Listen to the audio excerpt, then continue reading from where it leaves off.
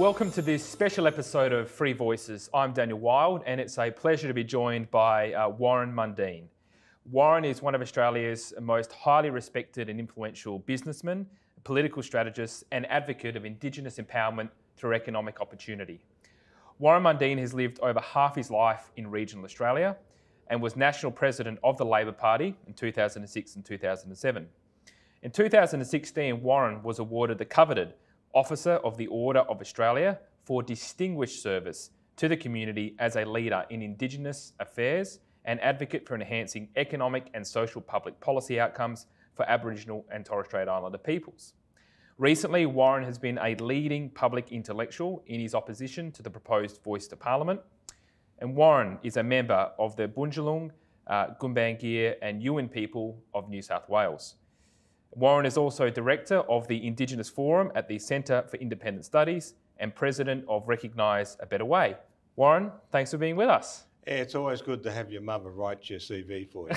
Yeah, that's right. Well, I'm just waiting for the payment at the end of the episode. So look, Warren, we'll chat about The Voice and your perspective on that. You've been widely covered in the media, your analysis over recent days and months.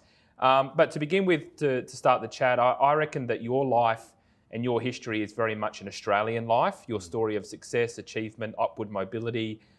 You are one of 11 siblings to your family, lived in modest circumstances, and you're here today as one of Australia's leading public intellectuals. Can you just give us a really brief background and biography of your life and how you got here? You're right, and it sort of fits in with my book. I wanted to tell a story about Australia, and I used my family as that journey from 1840 when Europeans first come up to the Clarence Valley and set up cattle stations, and that, well, in those days it was sheep, but it failed and they got cattle stations, and my family have worked on those stations for many years, many decades.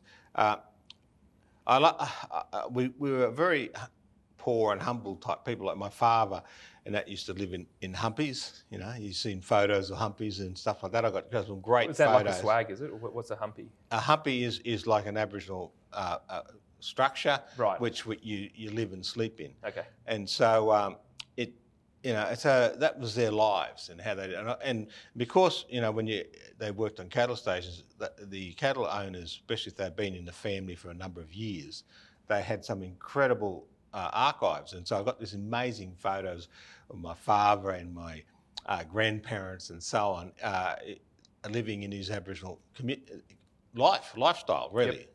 Yep. And so we were a very poor family that worked in the cattle stations. And then my father came back after the Second World War, and he was determined to get a house. And so he worked very hard for that. And this is where his unionism and Labor Party background comes from, because it was the AWU, because in those days they gave us an Aboriginal allowance. So if you were a grader operator and you're getting $100, my dad would get 40. Yep. And so he got a full salary, and that helped him buy a house. That house wasn't flash. It had 2 bedrooms, so it was my parents in one, my sisters in the other, and then us boys, we slept on the veranda. Yep. And then when my grandparents moved in, they then enclosed that, and that's how we lived. And in fact, I didn't get my own bed until I was 14. I got hepatitis. The things you have to do to get your own bed. Well, I remember in your book, and your book is Warren Mundine in black and white, which I'd commend to all of our viewers. It's at all good bookstores. In your book, you say you had to share a bed with 3 brothers, yes, and one of them wet the bed. That was the problem. Oh yeah, my younger brother. We used to beat him up because we were laying in bed, and especially, I don't know, he chose winter when he did it, so it was just freezing cold, and we're going. But yeah, he actually hasn't forgiven me for that, because he'll be known throughout history as the bedwetter. Not one of the bedwetters that are in the Liberal Party. No. Anyway, but. My parents were very strong because they had very limited education, and my grandparents didn't have any education really.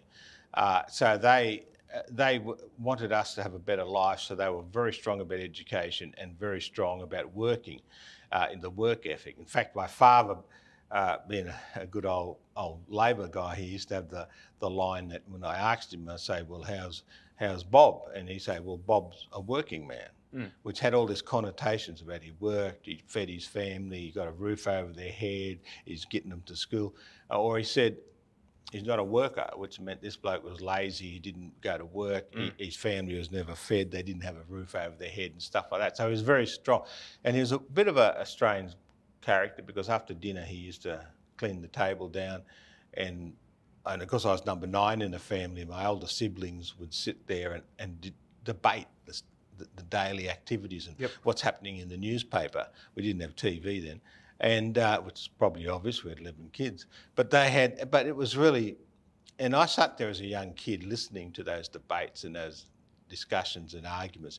So by the age of 6 or 7, I could actually tell you how the voting system of the Senate was, which probably I should have, got my parents arrested for cruelty to children. But and so when I left school, I was always at 16. I finished year 10, they call it now, but in those days it was 4th form, and did an apprenticeship in a factory in Silverwater, and I worked from there as a tradie, as a fitter and turner, and then but I was really determined to get a house just like my father. So I worked in a bar at night, and on weekends I worked at a wedding reception area, and that was able to get my deposit, and at 21 I brought my first home. And it was, I went to a school that was really a trade training school. Yep. If you had this grandiose idea of going to university, then of course you had to do engineering, because all the other stuff was crap. Yep. And that was sort of like the vision of the school. It wasn't until I was about 25 I thought to myself, I want to really do something more in my life. And so that's when I did a program and got into the university. I went to the South Australian Institute of Technology, which is now the University of South Australia. I did business and business management, and then I went from there, went up for the ladder and all that type of stuff. But I spent a lot of time building gas pipelines and power stations and sewer lines and treatment works and that. So coming from that humble background, I'm able to relate to a lot of different people and situations. I use my life experience as well as my education experience about how I design and think about things. No, it's a fascinating life story, and as I say, I think your book, autobiography, Warren Mundine in Black and White, is a great read. And if we look fast forward to today, in terms of the issues facing our nation, one of the primary ones is the voice to Parliament. Yeah. And you've been at the forefront of this debate, for a long time.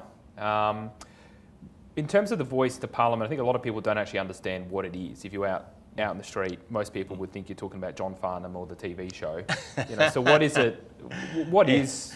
A taxi driver told me that the other day, actually. Is that right? What did he say? I was sitting in the car and he looked at me and he said, "You look familiar." And I said, "Yeah, I'm Warren Mundine." And he goes, "Oh, yeah, okay." And I said, "What do you think about The Voice?" And he said, "I think it's a good show." Yeah. Yeah, that's right. So, so in terms of the voice to Parliament, look, this is something that will be in our constitution. It's a Canberra-based bureaucracy. And it doesn't really have anything to do with recognition as such. So what are your views on the voice at a headline level? Well, you're right. What's it doing is conflating two ideas together. Now, all Australians really want to see the benefits for Aboriginal people and the opportunities for Aboriginal people across this nation. And it's really, and so if you look at a survey and you ask, do you want to recognise Aboriginal and Torres Strait Islanders in the Constitution? 90% tick. Yep. We want it to happen. But then they added this voice on in the end, which is a different matter. Yep. Normally you would probably do that for legislation, and that would say you could change it and do different things with it and that. But by cementing it in the Constitution, this is not the way forward. We want practical outcomes, and I'll talk about, when I say we, it's about Australians as a whole. Yep. We want all our citizens to have the opportunities and have the benefits of the incredible liberal democracy that we have built here, and the economic opportunities, which we punch above our weight on the global stage, you know, and so this voice is really, as you were saying, it is a Canberra bureaucracy. Yep. So where we moved from 67 to get rid of, you know, all the discriminatory laws and stuff like that, and getting race out of the Constitution, and everyone being equal as citizens of this country. Now, and we've been driving forward for the last 50 years on that. Now we're going to go back to those days and get Aboriginals back under putting race in the Constitution and getting treating Aboriginals with a huge bureaucracy was not going to help them. Mm. You mentioned 1967. And 90% of Australians voted to remove references to race, and about 90% want some recognition today in some form. So I think that a modest form of recognition would be the right way to honour the legacy of 67. Instead, what Albanese is doing is putting forward a 51-49 proposition. Whether it gets up or not, it's going to divide us, because clearly 80 or 90% are not going to go along with his Canberra-based voice to Parliament. So are you worried that the voice to Parliament has already divided us as in terms of a debate, and that division is only going to get worse? Well, you're right. People talk about this could divide the nation. In actual fact, it already has, and we've seen that through the media. We've seen that across this country in commentary, but this is what is happening. That, you know, because most people are sitting there going, "Why are we going down this road when all we want to do is work with people who have needs to get them to be a stronger part of the Australian community?" Now, look, I just find it bizarre that they're going to this, the way they're going about it. They shouldn't have just conflated them together, those two issues, and it puts suspicions in people's minds, because when you look at the 90%, when you start talking about the voice, it drops down to about 50%. Yep. So even the wider Australian community are seeing, so what's going on here, and then they don't. You're not allowed to have information about it. They don't talk about it, and then they said if you want to know about it, go and look at the Karma Langton review, and that's 260 pages, 270 pages. Yep. Who's going to read that? No one's going to read that, unless they're idiots like us, which I did. I've read it. Glutton for punishment. Glutton for punishment. And then when you come out and you see all the flaws in that report, they then say, "Oh, but that's not the thing we're going to base it on." And so, well, what is it? Yeah. And why, if you really want to unite the nation and bring us forward, you should be able to articulate that to the wider community. This is what we're doing. This is what it's all about. Yep. Da da da da da. But we don't know. Yeah, no, that's right. And you mentioned the Karma Langton report. You wrote a great article in The Australian a couple of days ago on this, and I just want to sort of, I think the most arresting observation that you had was at the end of the piece. So I just want to quote a bit of that, what you said, and you say here, I quote, "The voice won't be some grand meaningless gesture. It will be enormously costly and complex, and there will be confusion and chaos in its development. And to what end? Aboriginal people need less bureaucracy in their lives, not more. A 24-member advisory body is just the tip of a very large iceberg that Australia is hurtling towards, like the Titanic," end quote. Bureaucracy, I mean, there's no shortage of Aboriginal agencies, welfare and so forth. Yeah. Tell us about the Aboriginal bureaucracy issue and how the voice will just add to that. Well, leading up to 67, because we were under the controls, each state had their own, what they called Aborigines Protection Act and Aborigines Welfare Boards, and they had a protector of Aborigines who controlled our lives from dawn to dusk, from birth to death. And so this is one of the struggles after coming back after the Second World War, and this was the interesting part. What a lot of people don't realise is that a lot of Aboriginals served in that war to defend Australia and against the Germans and the Japanese. And when they come back to Australia, all of a sudden they went back to that segregated society. And it was one of the strange things with the military was the people, RSLs and other people who said, "Wait a minute, we just want to have a beer with our digger mates that we fought in Papua New Guinea with, or at Tobruk or something like that. How come we can't do that?" And that's where this campaign come for equality, and and they wanted to get the race laws out. And after '67, they all disappeared, and everything was moving in the right direction. When I was a kid, we didn't even know what a university was, and now 16,000 Aboriginals in university at the moment. Thousands of Aboriginals have graduated. They're doctors and lawyers and accountants and engineers and tradies. They've done things at trade schools and that, plumbers, and people like myself, fitter and turners and fitter mechanics and so on. So we've had this amazing drive forward. So when people say nothing's been done, I don't believe that. A lot of things have been done. I look at the Indigenous Business program, which the Coalition set up when I was chairman to the Prime Minister's Advisory Council for Abbott and Turnbull. Yep. 2015, the Aboriginal business sector was $6.2 million. Yep. 8 years later, it's $8.7 billion. And this is the way forward. 45,000 jobs have been created. 37% of those jobs are in regional and remote Australia. Look at the mining industry. 7,000 Aboriginals work in the mining industry, from skilled workers, tradies, right up to engineers and mine supervisors and stuff like that. 2,300 businesses work in the mining industry.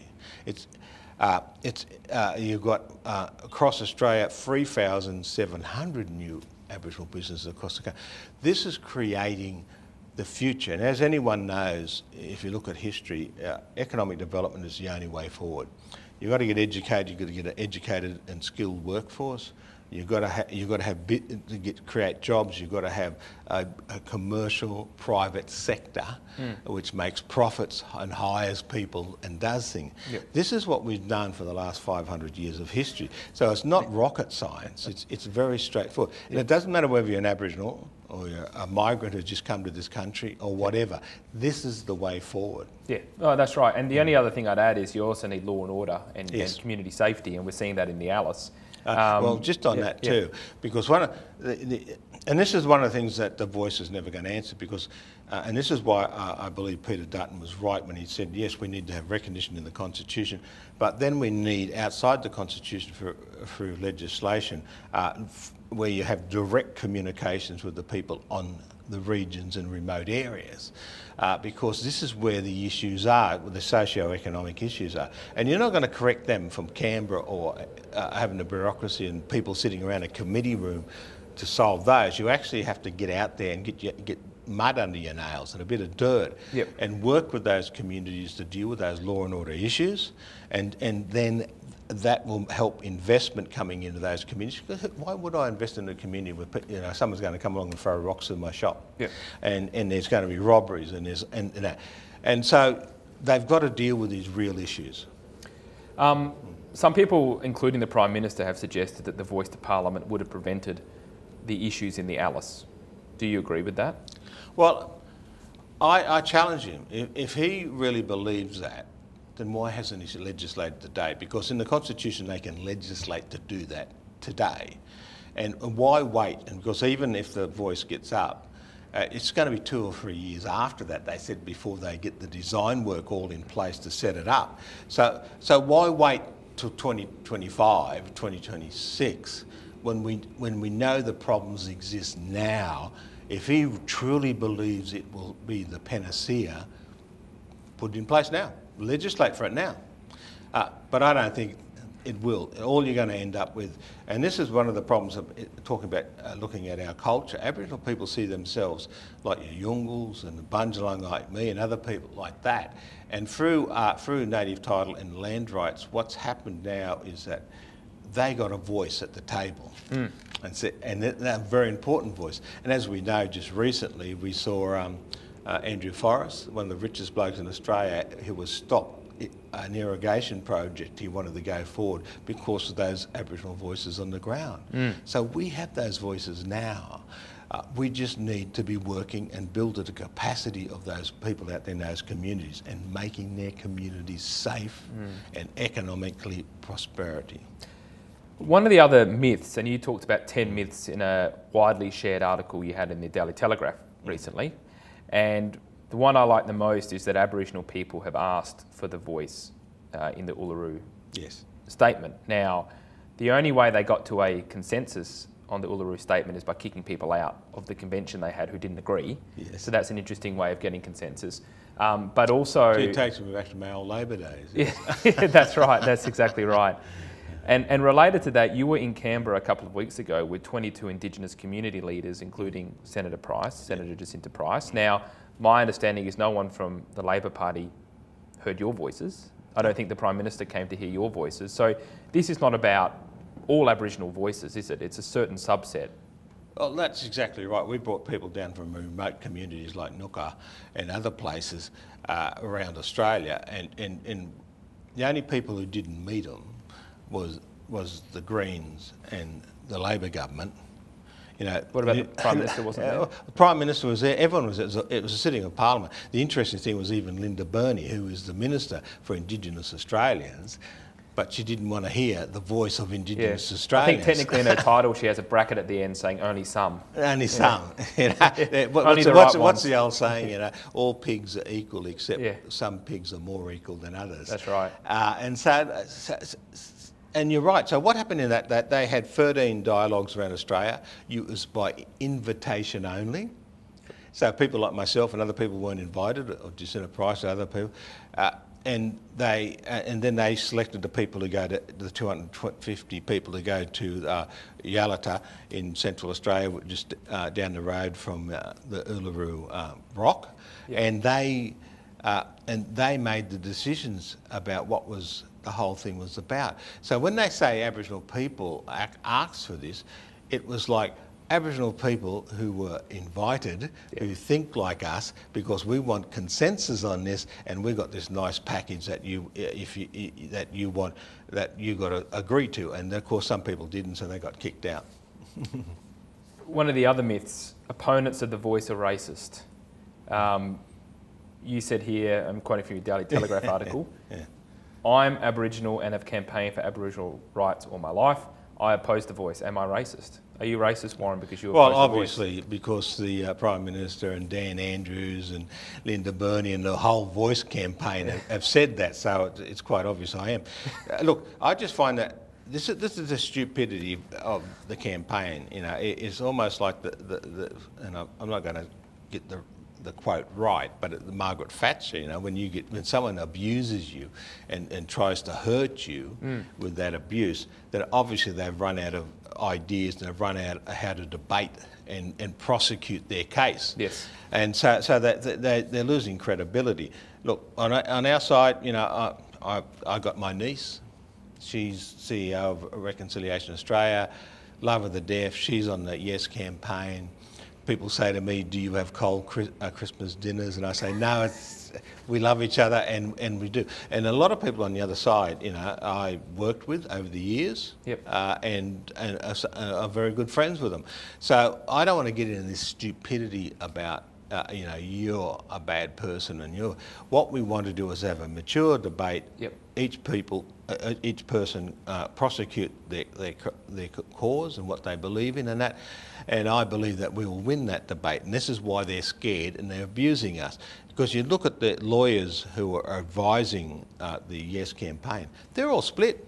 Yes. They're all over the place. You know, they sit there and go, oh, it's the worst thing that could ever happen, but I'm going to vote for it. You know, some of them really surprised me that, you know, they've got more positions than a person in a twister game. You know, they're all over the place, and they still stand up and say, yes, it's dreadful, it's shocking, it's going to end up in court for the next 100 years or 10 years or whatever, and then they go, oh, but we're still going to vote for it. Yeah, that's right. Well, former High Court Justice Ian Callaghan said that this is going to be at least a decade of litigation, and his opinion, because, you know, if something's in the Constitution, the High Court of Australia is going to be involved. You know, of course. Albanese can't say you're not allowed to do that because we have the separation of powers. The government can't tell the court what it can and can't do because that would challenge the whole idea of impartial application of law. So there's no doubt this is going to be in the courts. Well, that's what the High Court's for. The legislator makes the laws, and that's they get their powers from the Constitution, and the High Court then tests whether that meets the constitutional standards. So no matter what legislation or what policy that comes out, it will be challengeable, and then the High Court will make their decisions on that. And we've seen that in a number of cases across Australia, where they have made their decisions about what they do. So this bizarre thing, I had this debate on a radio show, and they said, well, in the Carmen Langton thing, it says they won't be able to take it to court. And I said yes, but the constitutional lawyers say you will be able to take it to court. And they said, oh, but in the Carmen Langton thing, it says you won't. I said, that's fine. As much as I respect Tom Calmer and Marcia Langton, they are not constitutional lawyers. So I'll take my brief from the lawyers. Yeah. No, that's a good way of putting it, I think. Look, we know that there are a decent number of people in the community who do support The Voice in some way, shape or form. We know that support is declining. But I'm interested in your perspective of why are there people who support The Voice? Is it because they believe it's the right thing to do in the context of recognition and they don't really understand what it's about? Why do you think they support it? That's one of the big ones. They're decent people, and Australians are great people, despite what some people say about us. We're not a bunch of racists. All this, it is about that very issue. A lot of people want to do the right thing, and they want the recognition of Aboriginal and Torres Strait Islanders as the first people of this country, and everyone's on board with that. So and this is where I think the trickery of it is that the government understands that. So now they stuck this thing underneath it, and then they just talk about, oh, don't you want to recognise Aboriginals? And of course the answer is yes, we do. And I say, yeah, well, you should tick yes. But underneath that is this hidden thing which we don't know about. And so a lot of so I don't chastise or pick on people who are voting for the yes, because that's a majority of them think that way, and it's a good way to think. But when you start talking about what comes under that, that's when I sort of go, maybe, why don't they separate it, or otherwise we're going to have to vote no. And so that's one group of people. And the other group of people, they believe the rhetoric that's out there, that it's a nice thing to do, it's a good thing to do, and it's all lovey-dovey stuff, and especially the young people fall for that, and they think, okay, we got a dreadful history and all that type of thing. Well, I always say that there's no country in the world that's had a good beginning. Name me a country that's had a good beginning, but it's not about rating the people on a country on that past.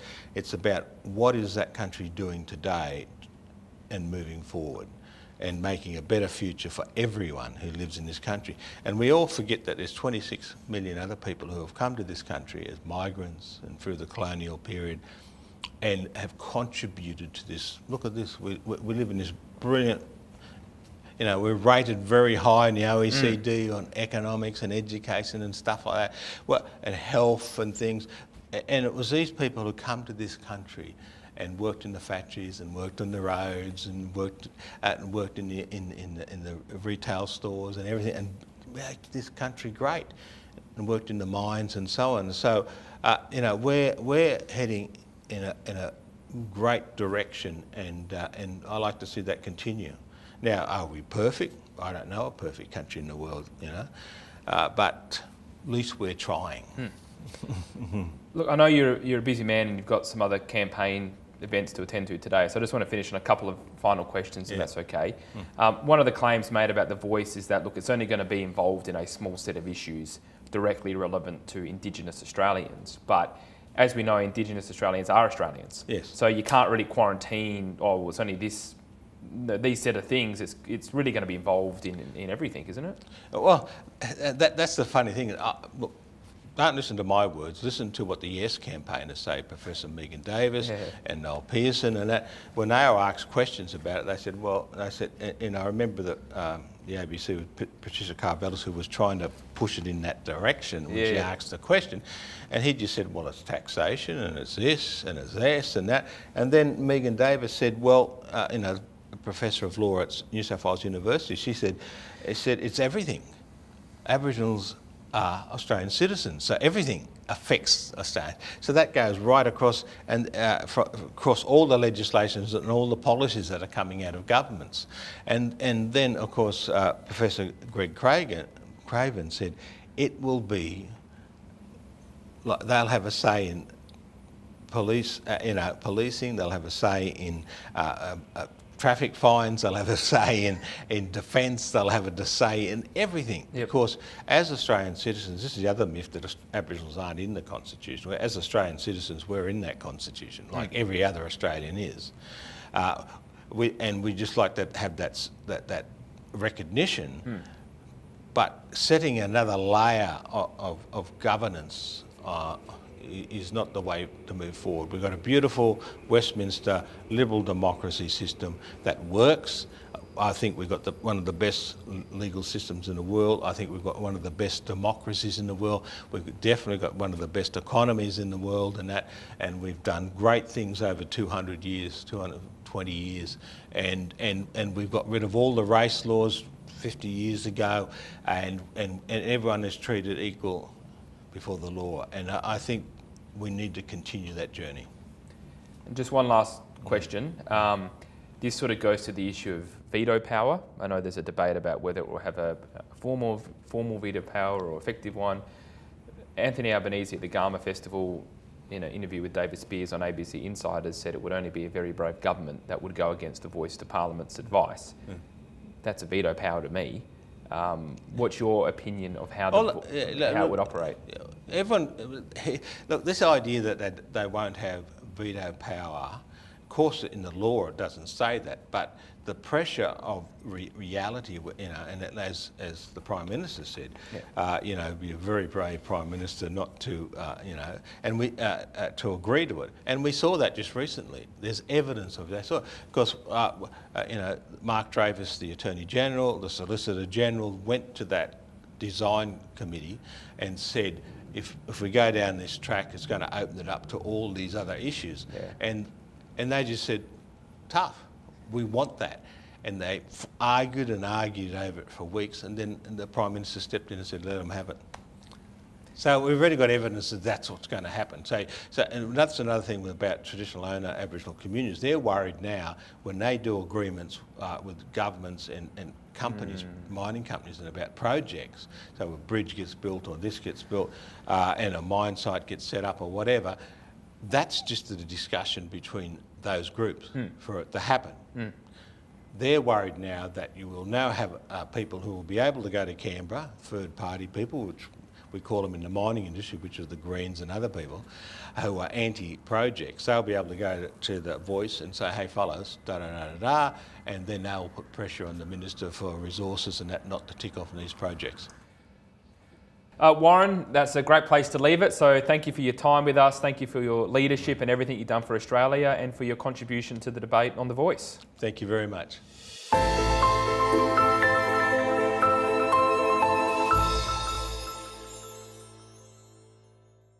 Authorised by Scott Hargreaves, Institute of Public Affairs, Melbourne.